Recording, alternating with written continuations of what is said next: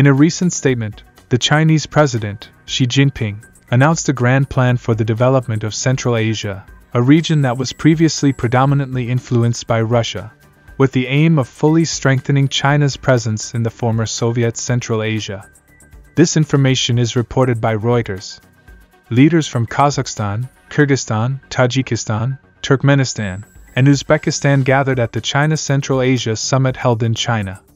The host of the summit, Xi Jinping, declared China's readiness to take on the coordination of the development strategy for this region, including strengthening internal and international security of the regional countries, as well as the construction of significant infrastructure projects.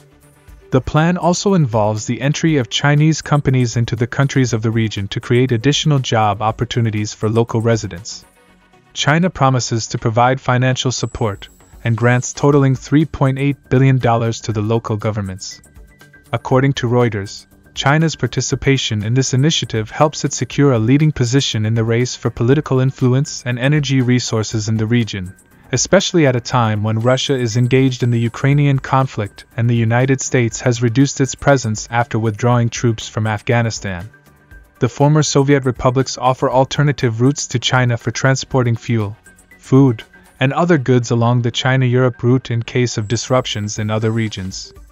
Furthermore, this summit serves as China's response to the information agenda related to the parallel summit of the G7 leaders, where China is actively criticized for its questionable position on the war in Ukraine. Friends, if you were interested, support the channel by subscribing and like. We are trying for you. See you soon. All the best to you.